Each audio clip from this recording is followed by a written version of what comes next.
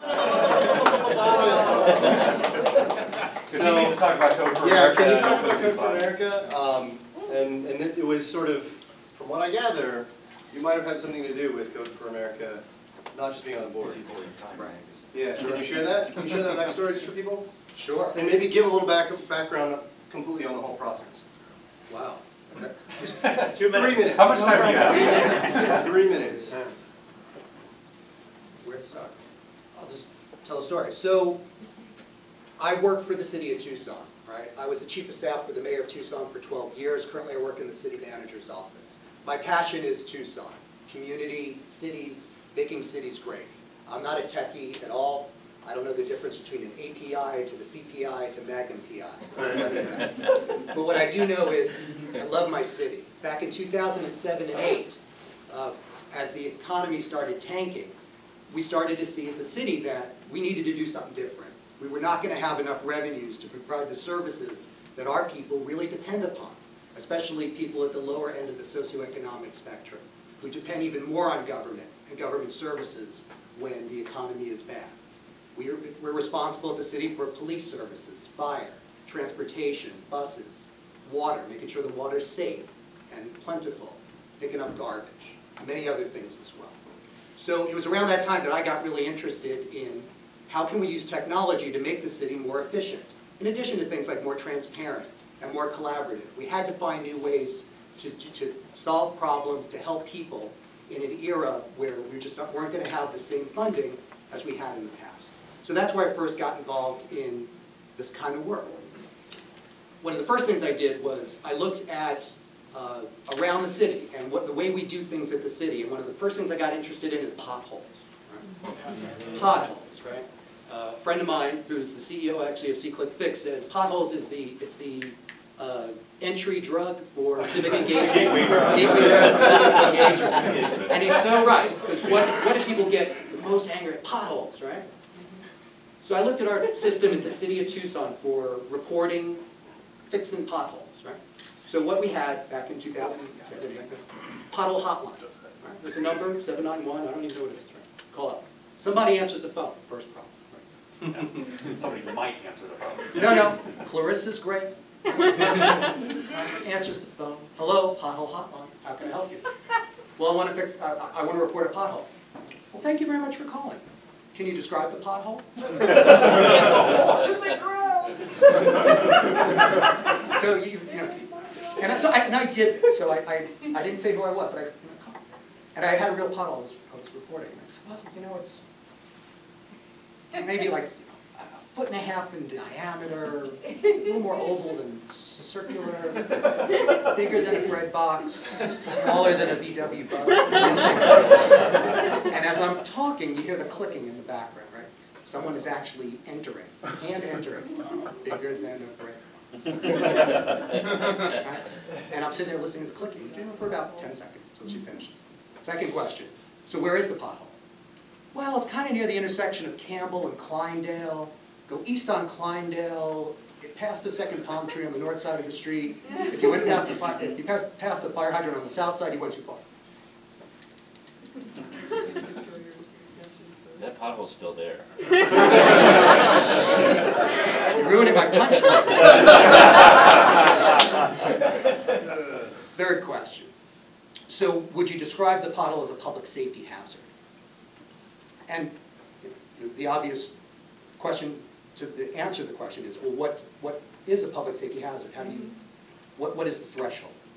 And Clarissa says, well, it's if you believe that a vehicle will be damaged by driving through it, or that it would veer out of its lane of traffic in order to avoid it, thus causing it, those would make it a public safety hazard.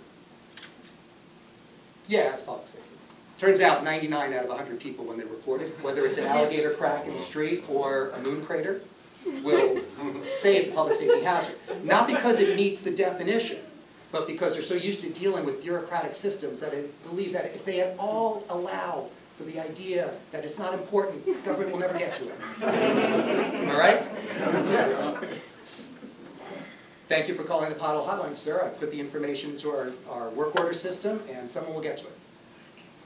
Well, how will I know? well, you know, we really don't have a way to get back with people, but, you know, we'll get to it. It's in our work order system. We do have a lot of demand for fixing potholes. Thank you very much for calling. Cool. So that's the system of how the city of Tucson deals with potholes. So I looked at all that and I was like, I'm sorry. So then there's, of course, the system after the work order gets done, where it goes to the streets division, generally, which then gets, the order goes to one of 6 work areas around the city, which then goes to someone who triages it to one of 3 work crews in that area of the city. And then the street maintenance worker gets a printout in the morning when they go out to fix potholes.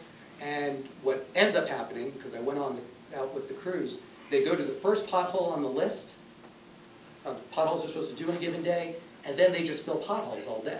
They don't go to the second one, because they're not going to drive by potholes they see in order to get to the second one on the list. It's actually, they're more efficient by doing it that way, but they don't really do the potholes that, you know, are on the list. So that's the system. So I looked at that and I was like, that's a really inefficient system. We can do better. Why not have an app where, you know, someone sees a pothole, you take a photo of it. The photo is actually better quality data for the person who's trying to find the pothole and fill it than bigger than a bread box, smaller than a VW Bug, right? And quite often people call back 2 weeks after they reported the pothole and say, well, why didn't you fix it? Well, no, our systems say we fixed it. No, I'm standing in it. You didn't fix it, right? So we send another crew out at great expense to go fix the pothole that was actually reported. The photo is actually better quality data. And then if you have the GPS that gets sent into the city with the photo, right? That is actually better quality data for the person to try to find the pothole and fix it than Campbell, Kleindale, Palm Tree, Hydrant. And then even the triage question, you know, the severity question. Is this a public safety hazard? The photo actually tells the story. Now, can someone doctor a Photoshop a photo? Yeah, sure. You're not a lot of people do. Right? And in fact, if you had a system where people can send the pictures in, send the GPS in, and had an open map where people can see what's being reported, maybe have a system where people can actually look at that and even vote on which potholes they say are, you know, I want this one fixed too. Yeah.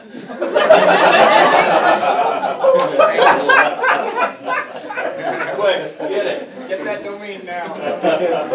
So for me, potholes in a different way was the gateway drug to civic engagement. Yeah. Even for someone like me, the chief of staff of the mayor of Tucson, right, in the middle of the city government.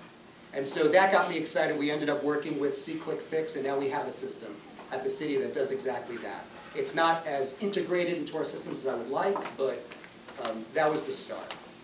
And then real quick, and so from there, Jen Palka is a family friend. I've known her for many, many years. She was working in the Bay Area while I was, you know, working at the city of Tucson. And our families are very close. Fun story, in fact, her dad and my wife's dad got their PhDs in English together at the University of Texas at Austin back in the 70s. So, you know, great family connection. I've known her many, many years. And so Jen was working in the Valley, I was in Tucson, and for years we were talking about, well, you know, what can we do together? How do we put this stuff together? And it turns out it was after a lot of beers, on a late night, up in Flagstaff, where we were just talking through this stuff, and the idea came up for something like Code for America. How do we get the best of the tech industry to work with city governments, young, talented people, to get excited about government? And the model we used was Teach for America, which is something I actually did for a couple of years after I got out of college. And so we said, well, why don't we start something that does the same thing for, you know, young developers and designers, to give a year of their lives to work with cities and help devise technology solutions to deal with the real problems cities and citizens face. And so from there, Jen got real excited and said, all right, quit my job, I'm going to go do that. I'm like, what, you're going to do that? You're drunk. And she did, and really the rest is you know, history. We've done quite a lot with Code for America. We've worked with, you know, a number of cities now, started with Philadelphia and Boston and Seattle. The following year, we did 8 cities like Chicago, Austin, Santa Cruz, Macon, Georgia. We're trying not to just do the leading edge big cities, but grow. This year, we're actually working with a county for the first time. I'm very excited about that work, and also very excited that Code for America is, helping sponsor what we're doing here today. So let me leave it at that, but just leave you with one thought and something that comes from me. Again, my passion is cities and citizens and community, thinking about and figuring out ways where citizens can come together with local government to help solve problems we all share. Many times people think of government as something alien, something parasitic even, that takes taxes and kind of is as much self-serving as it is public serving. And it's part of why I'm passionate about local government, because it is closest to the people, and it is involved in the day-to-day making things work for families, for people in a given geographic area. So for me, what you're doing here today, it's as much about building apps as it is about building community. And so I'm so excited to see everybody here coming together. I hope you guys get to talk to one another a lot and figure out what everyone's doing.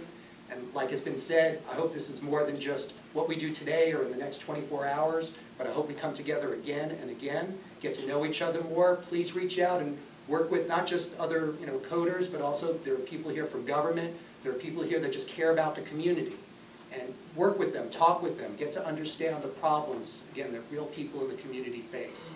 And let's work together today and into the future in solving problems. What you'll find is the more of this we do, the more aligned we're going to be, not just with the needs of our community, but partnering with communities across the country that are doing this exact same thing. This is the future of how government is going to reform and how cities are going to succeed into the future. This is what it's about. And so I'm real excited to see all of you here, and if there's ever anything I can do, please let me know. Thanks especially to Justin and to Dan, who worked really hard to put this together, and again, thanks all of you for coming. Thank you.